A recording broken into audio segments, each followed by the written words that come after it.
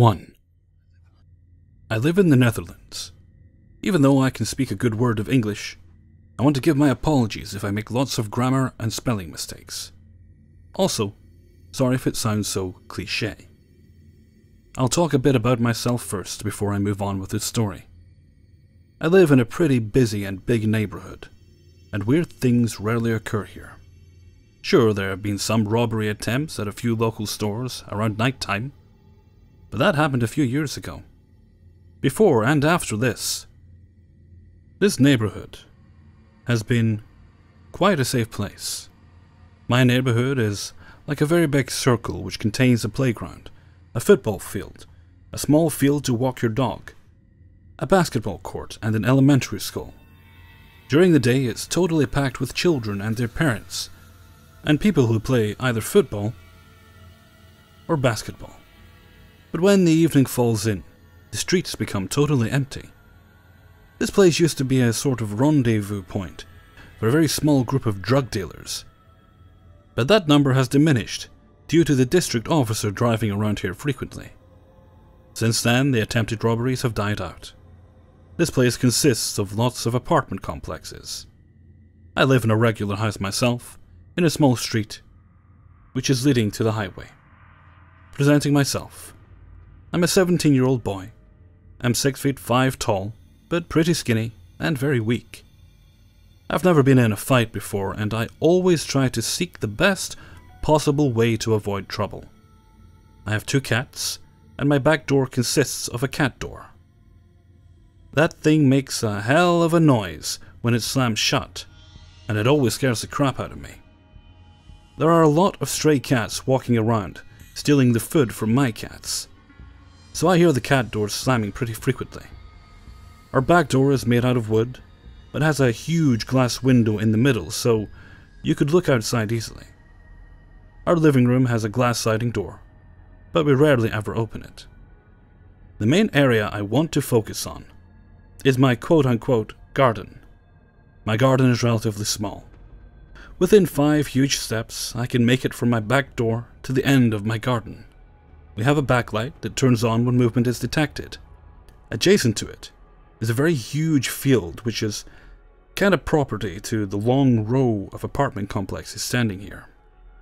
The people who live here come and go with their scooters and bikes. All the area is surrounded by a fence. The back area of the streets are separated by a locked gate surrounded by a wall. I can peek over it rather easily, so with a good speed and power, you can just climb over it like it's no big deal. Our back light turns on when my cats walk by sometimes, or when someone from the apartment rides along. I find it rather annoying, but I have to deal with it. The gate's lock has been broken now for a while. Some morons who leave to go to work or either to go back home leave the gate wide open, or either just push it in its closed state and don't lock it with their keys. The smallest amount of wind can knock that gate wide open again. About a month ago, I was walking home from my girlfriend's place.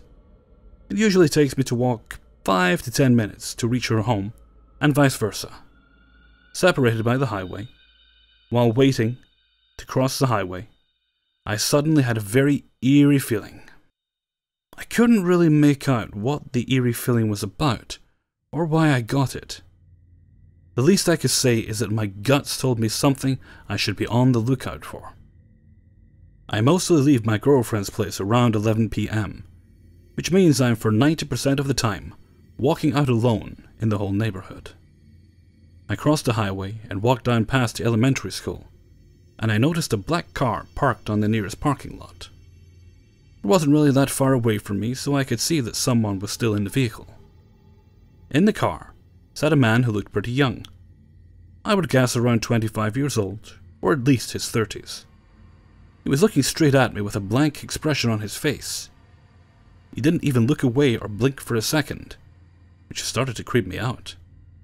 My gut feelings started to act up again, so I tried to book myself right out of that street I was walking in. By passing a corner, I broke the line of sight with that guy, and around 5 to 10 seconds later, I hear an engine start up in the distance. Trying my best not to turn my head too much, I was looking in the corner of my eye as far as I could see, if I wouldn't get chased by that freak. Unfortunately, luck wasn't my ally, and I noticed the car rolling up very slowly behind me. His headlights were off to conceal himself as much as possible. He didn't try to catch me or to surpass me to drive off. There was still a certain distance between us, but despite that, I started to panic slightly and started to speedwalk my way home. When I arrived close to my house, I sprinted to my front door and smashed the door closed. My parents noticed I was in a little bit of shock and told them what happened. They didn't think much of it, but they demanded that I would return home a bit earlier just in case. Before I went to bed, around 15 minutes later, I slightly peeked through the blinds and I noticed the same car just standing there in the street. He was stood around another corner, but it was just enough to see the front of his car. I don't know if he saw the blinds moving or not, but right when I peeked at him, he drove off. Since that time, I haven't seen or heard anything. Then suddenly, a few weeks back, my parents went to a party with my sister, and I returned home for my girlfriend a bit earlier. I should say around 9:30. And because it was early, I thought I would game a bit until my parents came back home. It was a Saturday, so I could expect them to be back around 12 PM or even later. I was ready to play some Counter-Strike with a few friends on TeamSpeak, until I heard some noises from the back door. It stopped very briefly, so I thought it was one of my cats or even a stray cat running in or out of my house, or even encountering another stray cat. And then there is a lot of annoying hissing and fighting between them. I proceeded to talk to my friends, until not so long after, I hear the same noise again. I noticed my backlight was flickering a few times, so that meant at least something was in my garden. I took the headset off my ears and listened a while longer. It didn't sound like my cat door at all, more like a thumping noise. Thinking that something got knocked over, I walked into the kitchen, turned on the light, and saw a tall figure standing outside, fumbling at my back door lock. He was clothed in all black, and a hoodie covering his face.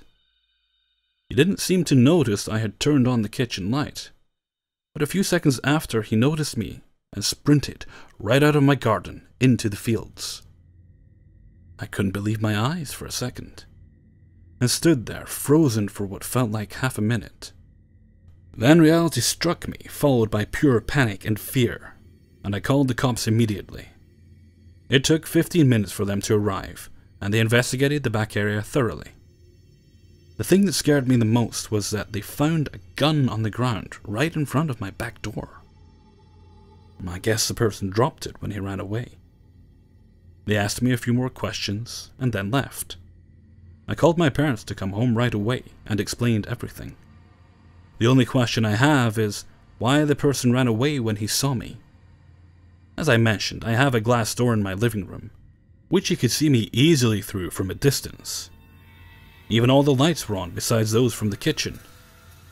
Either this person tried to surprise me, or thought I wouldn't notice the noise because I was wearing my headset. We haven't heard anything since, and I had trouble sleeping at night. And also I feel not comfortable anymore to do some late night gaming when my parents are going to sleep. In my suspicion, I think it was the person who followed me slowly a while back. I'm glad the person fled, and I don't know what would have happened if he succeeded to get in. Luckily he didn't. 2. This happened when I was either 5 or 6 years old. I have Asperger's. Although I went undiagnosed for my entire childhood, my grandmother who raised me was very old school, and I think the idea that her granddaughter was a flawed child was unthinkable. Anyway, part of my condition is that I have a difficult time picking up on subtle social cues. As a kid, this made me extremely gullible, and I tended to believe what people told me at face value. A lot of backstory. I know. But it's important to understand the context of the story, not to mention what got me into the situation in the first place. So one Sunday afternoon, I was playing in the fenced area of my grandmother's front yard. Normal kid stuff mostly. I think I had my Barbies with me. All of a sudden, this neighborhood kid I didn't know pokes his head over the fence and says hello. He was twice my age, dark hair, dark eyes. I can't remember his name, so for the sake of the story, I'll be calling him John. Now, stranger danger was something that was drilled into our heads over and over again at school. But it was always about adults. No one ever once warned us about going anywhere with kids we didn't know. At some point, I told John that it was getting too hot to play outside, and I was going inside to play video games on my then brand new NES. This was when he told me that he had a bunch of NES cartridges to give me for free if I went over to his house. Thank God my grandmother had more sense than a 5-year-old autistic kid. She told me that the only way I was going to a 12-year-old boy's house was if she knew where his house was and his phone number. John happily complied with this request. But even my grandmother didn't suspect that John not only had deliberately given her the wrong address, but the wrong phone number as well. As we were walking to John's house, he suddenly turned straight towards a wooded area behind the houses, lining a curve in the road. Even as a gullible kid, I suspected something was up. I asked John why we weren't going to his house. "I actually lied," he admitted. "I don't live in a house. My parents are dead." For most normal kids, this would be a sign to nope the fuck out. If a kid's parents are dead, no way in hell would he be living in the woods in Arizona. But between my age and my disorder, I not only believed John, but I pitied him too. He told me he still had the cartridges for me, and like an idiot, I believed him and followed him into the woods. After about 30 minutes of following John, I knew something was seriously wrong.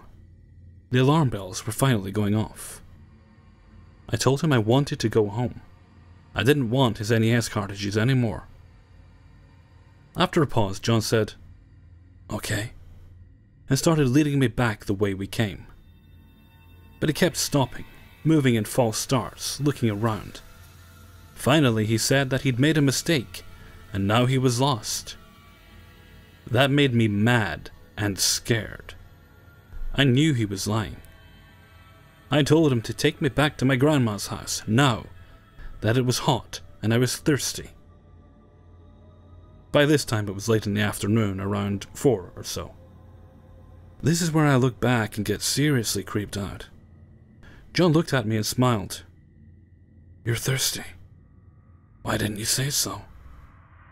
He led the way to a leftover rain puddle that hadn't dried up yet. I stared at him. Did he really expect me to drink from that? "I don't have a cup," I told him. "Just get down and drink it like a dog," he said. I got down on my knees, but I only took the water to cool off with. Even as a kid, I knew you're never supposed to drink dirty water. While I was wetting my forehead and neck down to cool off, John started churning up the water to make it muddy, still trying to convince me it was fine, and that I should lap it up like a dog. What the fuck, kid? After a while, I realized I could hear a familiar sound. The major highway that ran perpendicular to the road that led into my neighborhood. Looking down the hill we were on, I could even just barely make out the cars traveling on it. I didn't even hesitate. I ran all the way down that hill with John calling after me. I couldn't hear what he said, and I didn't care. If I found the highway, I could find my way back home. I climbed a barbed wire fence and ripped a hole in the pants I was wearing getting to the highway. John caught up to me once I reached the sidewalk, telling me to come back into the woods with him. "No," I shouted at him. "I'm going home." At this point, a police car came up to where we were standing. My grandma had called the number John gave her, only to find out it was the wrong number. When she went to the house he described, and it was the wrong one, she called the police. So this cop asked my name and I told him. He said my grandma was worried about me, and I was so happy to see him I started crying. Then another car pulled up. A woman stuck her head out of the window. "John, get your ass into the car right now." My stomach dropped. I looked up at John. "I thought you said you lived in the woods." The woman's face contorted further in her anger. "No, he doesn't live in the woods. I'm his mother." At this point, the cop told them both to stay put, and he put me into his car. I couldn't hear what was being said, but in the end, the cop let John go into his mother's car, and he drove me home. My grandma was plenty pissed at me for going with John after he told me he lived in the woods, but I think she was just glad to have me back unharmed. It wasn't until years later that I realized just how fucked up the entire situation was. To this day, I don't know why John wanted to lure a 5-year-old girl into the woods, but I'm glad I never found out. If you're reading this, John, even if you weren't planning to hurt me that day, you are still one sick fuck. Let's never meet again. If we do, I'll probably end up punching you in the teeth. 3. I was only 12 when we started receiving calls, without the other side speaking. First, my parents thought it was a problem in our line. We called the phone company, but nothing happened. It took us almost a year to realize that only when I picked up the phone, the caller didn't hang up right away. He kept listening to my voice and breathing hard for me to listen to him. This continued for 2 years, and when I was 14, I started receiving flowers. At school, at home, even when I was staying in my friends' houses, he would send flowers there. Then started the letters and emails, always with pictures of me with a boy, with friends, and a very few intimate pics of me changing clothes or in the pool. That's when my parents called the police, who said that there was nothing wrong in taking pictures of a 15-year-old in bikini or underwear. Yeah, great police we have. I started feeling uneasy and always looking back as if I was being followed all the time. I lost my liberty. Half of my friends got so scared that they didn't want to hang out with me anymore. And then I went to live with my grandparents in another town, another school. Everything went back to normal. No more letters, no more photos, or any contact at all. I started dating, and my boyfriend received threats. My stalker was back. A few months later, still dating, stalker sent me pictures of my boyfriend with another girl. We broke up. The same day, my stalker sent my grandparents home a lot of flowers and a romantic letter telling me he would never do this with me. Moved back in parents' house because I was not safe in my grandparents anymore. That's when he broke in and stole all my underwear.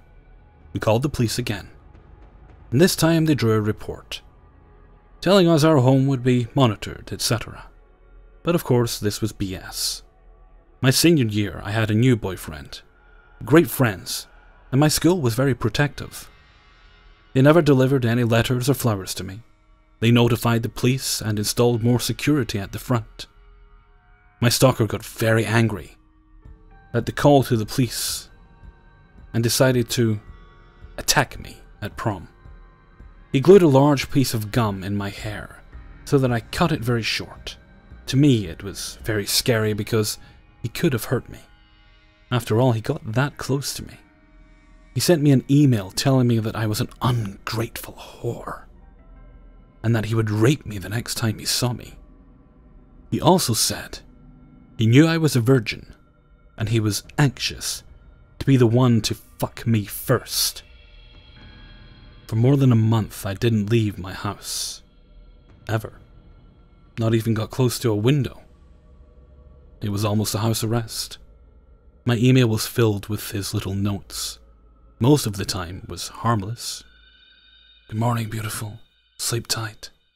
But sometimes he would send nude pics of his body holding my underwear, or pics of him with a girl wearing my panties.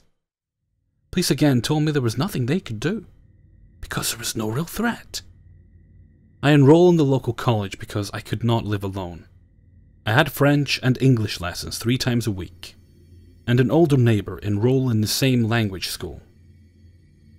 His mom was good friends with mine, and my parents saw no problem on letting me get a ride with him. It was easier than the bus, and a lot faster. The guy was 25 years old, and I was 17. He was cute, had a strong body, and he treated me very well. For 2 months he was polite and sweet. After this, I started flirting with him. It was light and innocent in my eyes, but I guess he saw that as a declaration of love. So when he left me at home, he thought it was okay for him to follow me inside. I knew my parents weren't home, but I did not want him alone with me, so I said he could not come in. He lost his mind, forced himself in, and kissed me. Licked me, not stopping with my screams. He was way stronger than I was. Me crying actually bothered him. He said he never meant to hurt me. He loved me. I knew I loved him back. He tried to calm me down, to relax me so I could enjoy his love-making. Luckily, my parents arrived and he ran away. Called the police and spent the night at a hospital, but I was safe with Mom and Dad. Next day, they arrested him and confirmed he was my stalker. He had more than 1,000 pictures of me, and pieces of clothing that went missing over the years. Even my pillow cover was in his bed. Worst part of my nightmare. He was never locked up, because I was unharmed somehow. He hadn't committed any crime? My parents sent me to live in Europe for a while. Got back to South America, and now I'm living in Asia. He still tries to contact me. He builds fake profiles to follow me on Facebook, and keeps sending me emails with naked pictures or videos of him pleasing himself. My husband also received a few threats, but he says he doesn't care. I'm happy to be living far away in a safe country. Glad he can't find me where I live.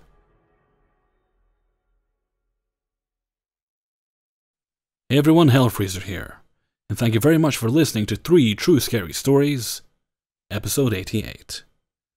As always, I'm never happy. So with these stories, I've been tweaking the audio levels again, back recording in Ableton. Haven't done that for a little while. I think I've actually finally found some settings that work well for me. I managed to get there's a function here called the noise gate, and what it does is it allows you to reduce certain sounds. And I've got that working in a way that's actually useful to me now. So it makes it quicker for me. Making videos makes it quicker to record and cuts down on my editing. I still have to use Audacity for certain things because it's just more convenient for editing out long silences, that sort of thing. And just a few little tweaks here and there. But yeah, I think I've got these programs working together in harmony in a way that I'm happy with. Right, now, it's the weekend, but I've got a long weekend ahead of me. What I'm doing this weekend is I'm actually getting everything together. I've got all my stories. I'm going to record all of those. I've done a few so far, but I'm going to record the rest over the next 2 days, and I'll probably spend the rest, once I'm done with that, I'll spend the rest of Sunday night putting everything together for Monday so I can get that up on time. I'm quite looking forward to that. I hope you guys are too. Okay, so until next time, thank you very much for listening, and take very good care of yourselves.